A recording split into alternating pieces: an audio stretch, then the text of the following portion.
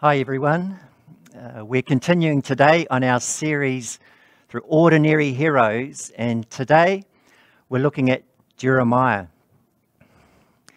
Now, I'm sure you have good days and bad days in life, and sometimes the bad days really make an impact upon our lives. But when I've been looking at the life of Jeremiah, I get the impression almost that his entire life is really one bad day. So many things potentially could have gone so wrong in his life and ministry. But then having thought about it a bit more, and when we scratch beneath the surface, we see that this was an amazing person of God who was called by God to be a prophet to the nations. And he answered that call, and he fulfilled that call, even when facing opposition all of the time. And I find him, as I've been reflecting upon Jeremiah, I find him as inspirational, as someone who can be really of encouragement to us. He remained steadfast in obedience to God right throughout his entire time of being a prophet to the nation. And even when facing all of the time people who mocked him and ridiculed him, all of the time. And as we go into our time together focusing upon Jeremiah, may we be inspired. I have been inspired in terms of our call to follow Jesus Christ, that we will not give up in the face of opposition and ridicule, but that we will stand strong in faithfulness to Jesus. And so we're going to read, looking at the life of Jeremiah. Let's start from the beginning, Jeremiah chapter 1, and we're going to read the first 10 verses of Jeremiah chapter 1. It's a message today that I've entitled, A Steadfast Spirit. Jeremiah chapter 1, verse 1. The words of Jeremiah, son of Hilkiah, one of the priests of Anathoth, in the territory of Benjamin. The word of the Lord came to him in the 13th year of the reign of Josiah, son of Amon, king of Judah, and through the reign of Jehoiakim, son of Josiah, king of Judah, down to the 5th month of the 11th year of Zedekiah, son of Josiah, king of Judah, when the people of Israel went into exile.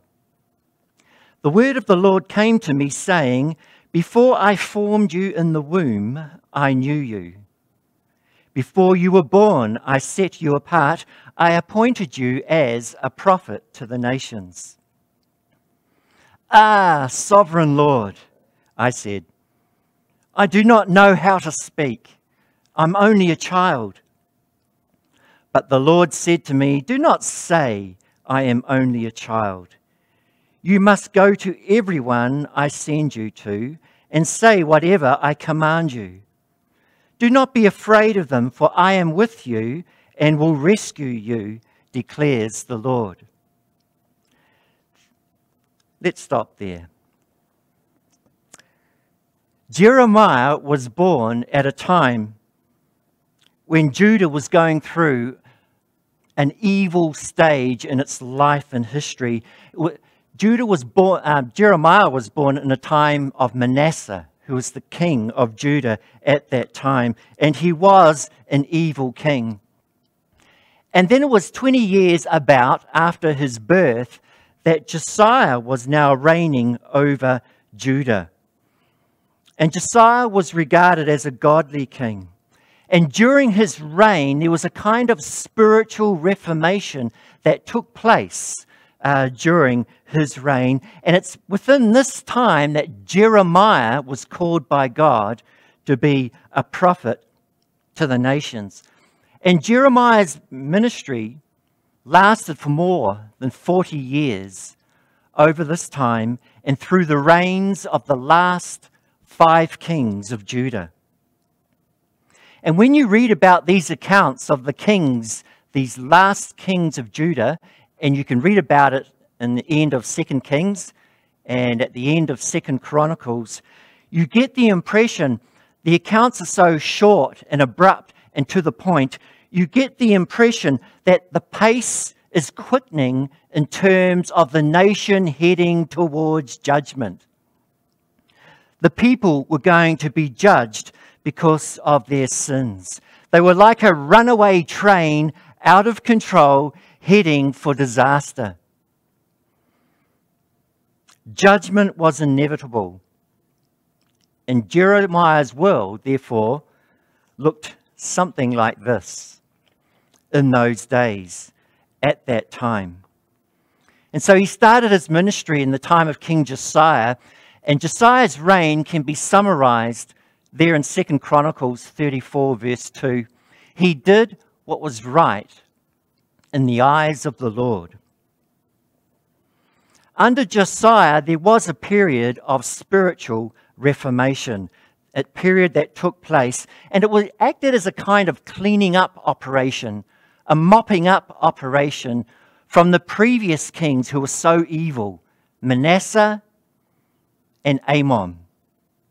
And so this reformation acted as a sort of a cleaning up from those periods of evil over the nation of Judah. And a revival had begun, but it did not last for long. And so we see under King Josiah, he did what was right in the eyes of the Lord.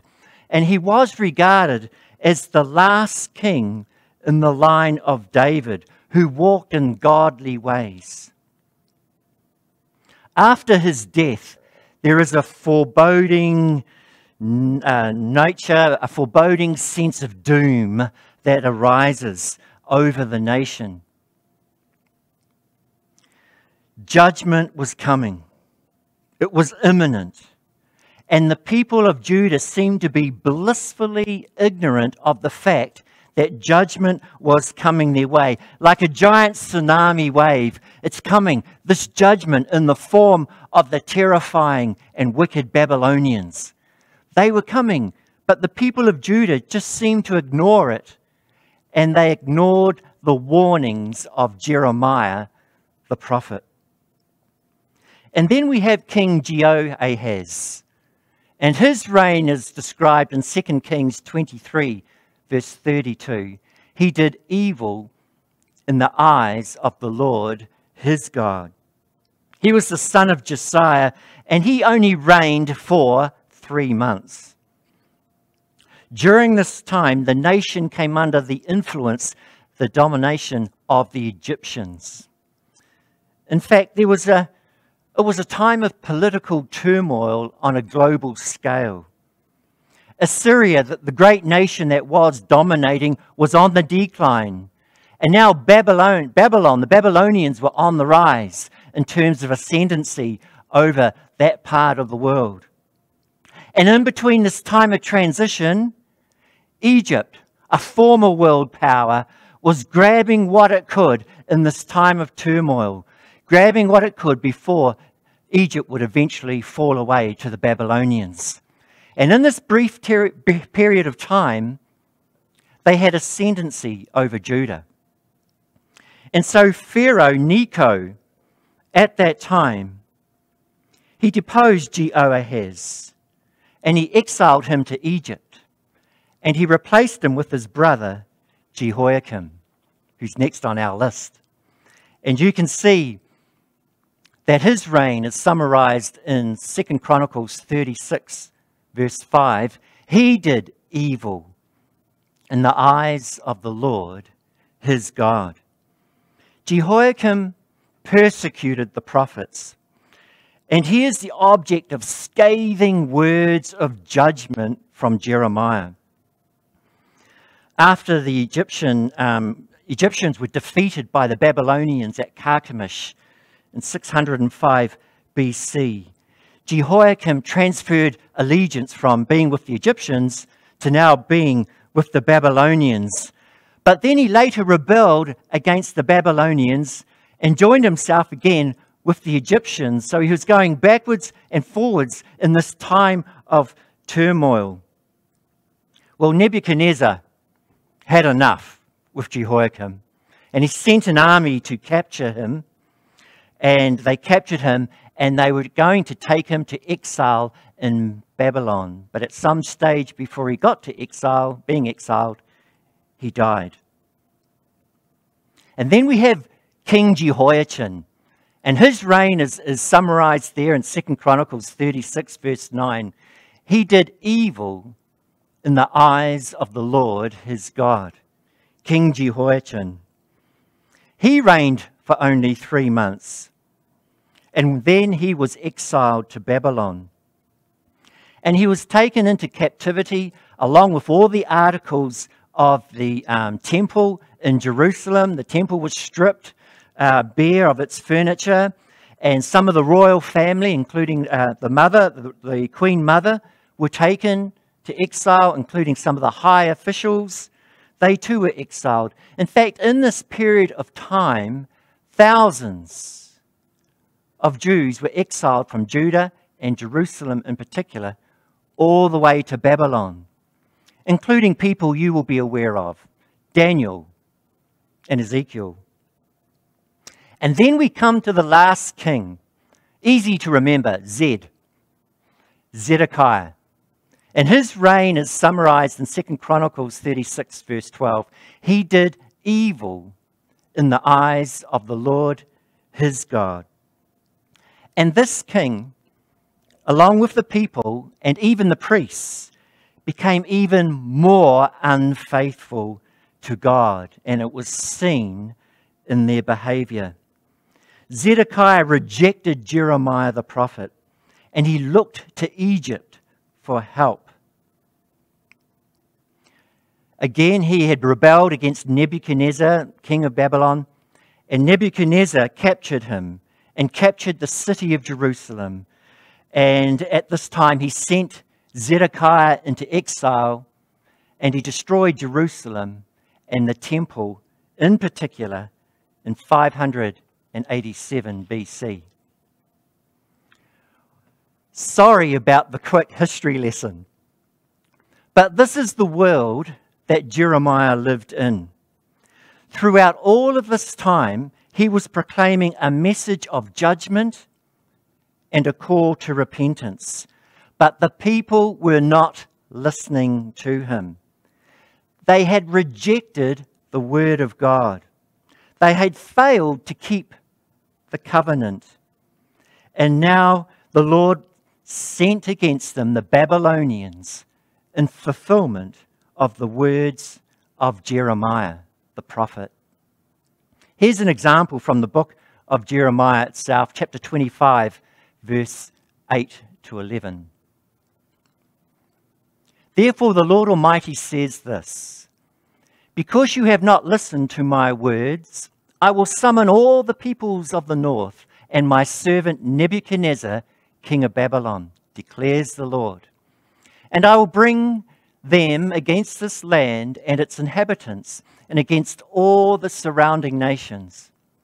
I will completely destroy them and make them an object of horror and scorn and an everlasting ruin.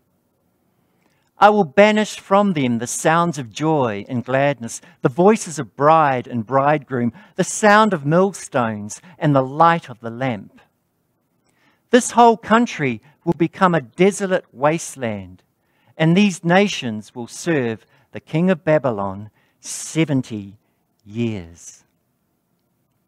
And this was basically the message Jeremiah gave to the people over his 40 years of ministry in Judah at that time. His preaching seemed to have no impact at all, except to raise opposition from those who heard him. And yet he remained faithful to God and to God's calling upon his life. I find this really challenging. Do we remain faithful to God when we go through the tough times? And it feels as though everything and everyone is against us. Do you remain faithful to God?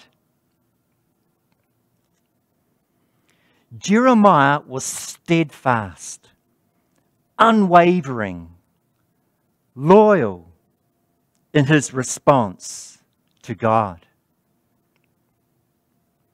He had a steadfast spirit.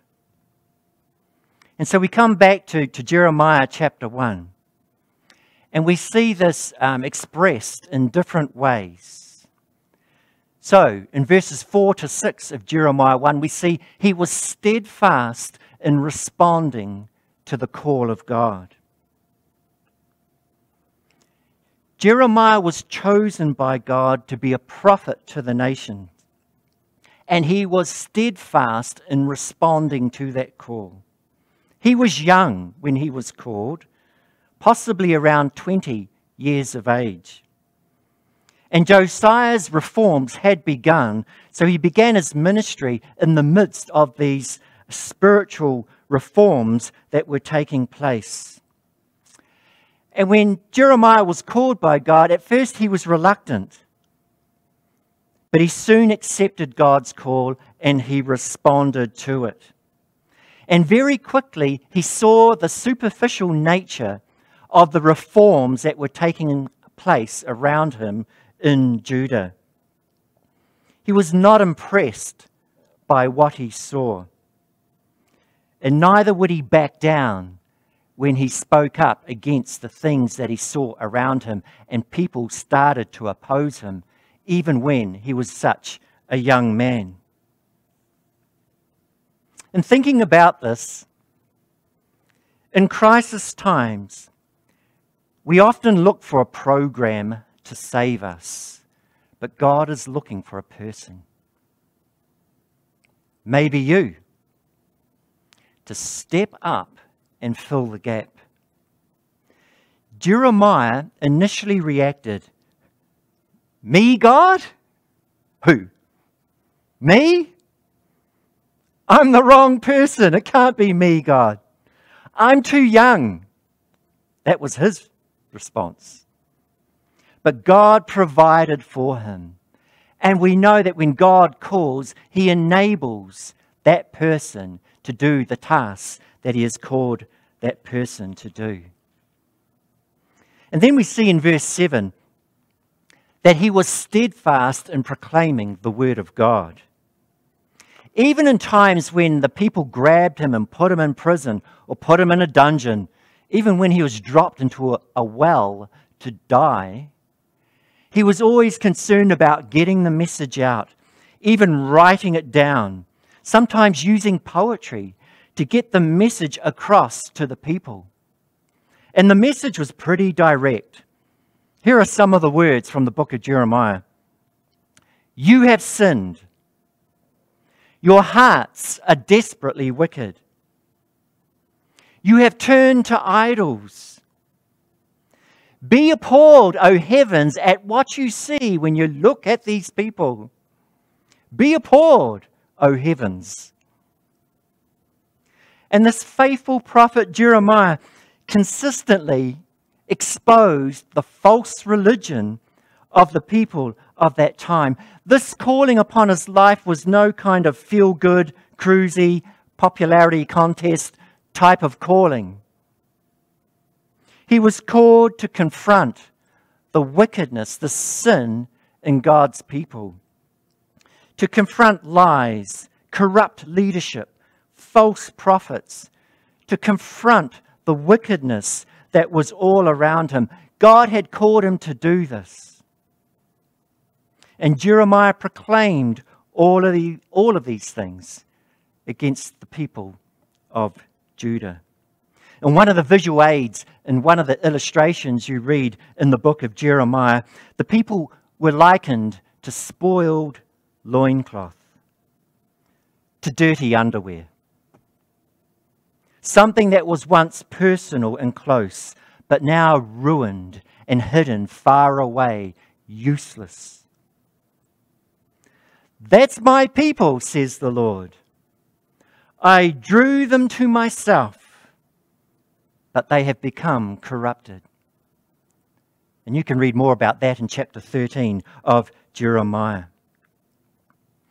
We see next in verse 8, he was steadfast as a result of being protected by the presence of God. In verse 8, "Do not be afraid of them, for I am with you, and I will rescue you." Now, how many times in the Bible have we heard words like that? Joshua immediately comes to mind.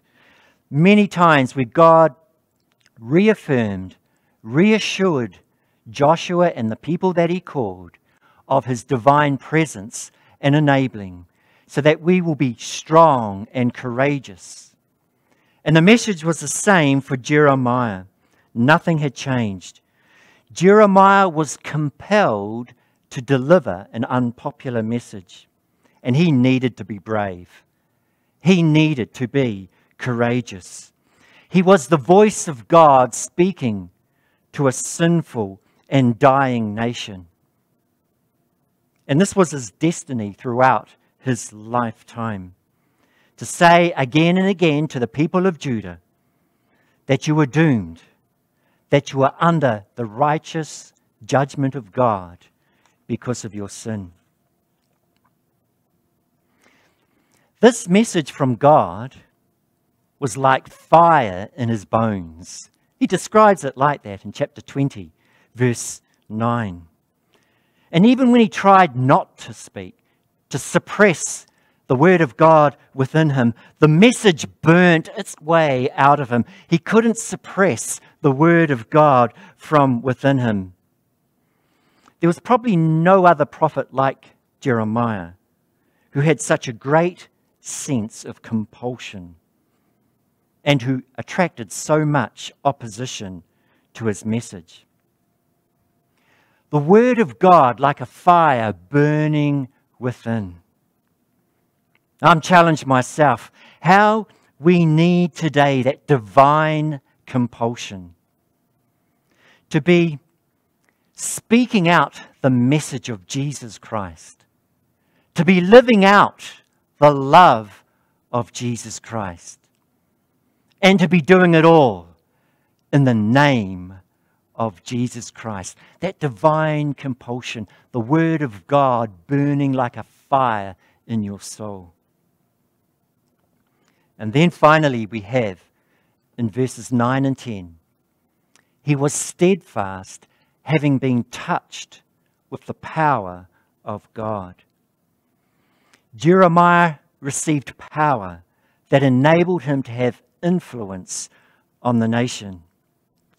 We see in verse 10, power to tear down and destroy, but also power to build up and plant. Jeremiah seems to have been a person of great personal courage.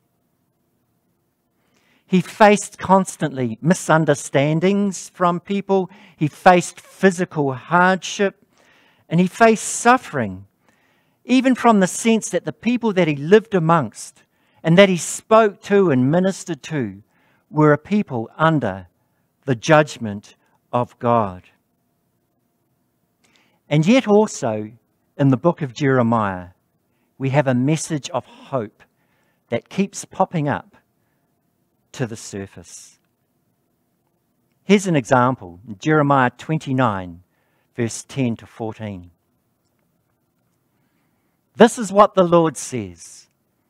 When 70 years are completed for Babylon, I will come to you and fulfill my gracious promise to bring you back to this place. For I know the plans I have for you, declares the Lord. Plans to prosper you and not to harm you. Plans to give you hope and a future. Then you will call upon me and come and pray to me, and I will listen to you. You will seek me and find me when you seek me with all your heart.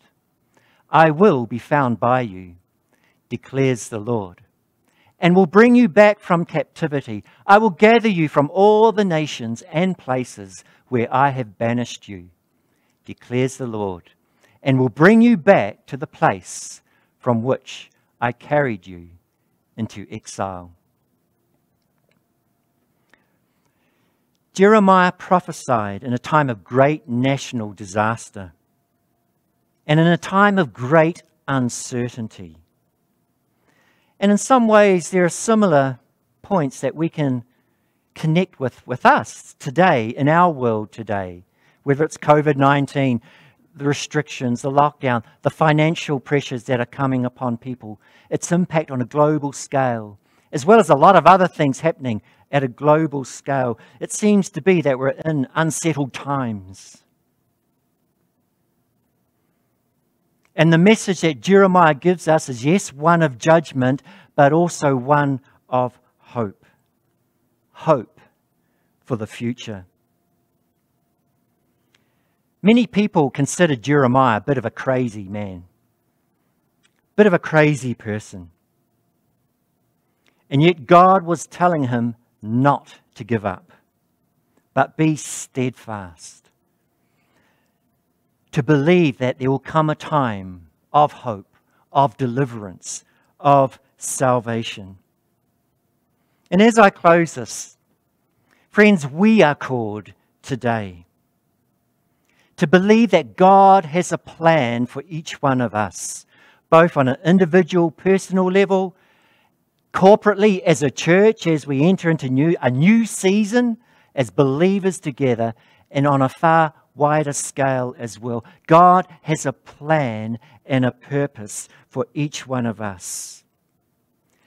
Let us therefore be steadfast like Jeremiah, always trusting in God, no matter what circumstances we find ourselves in, and no matter what opposition we may be facing in life at this time.